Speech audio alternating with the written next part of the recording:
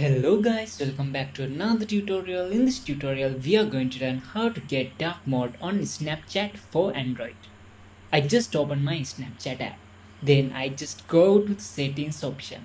So you can see we can't find any option to convert light mode to dark mode on Snapchat in Android devices.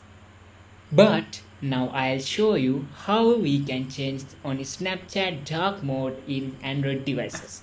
This is very easy to do, so follow these steps. First, you need to open your settings option in your mobile.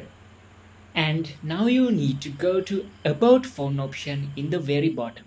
Here you can find build number. So you need to tap on this build number continuously. The build number may vary from phone to phone, but you can definitely find it under About Phone option in your settings.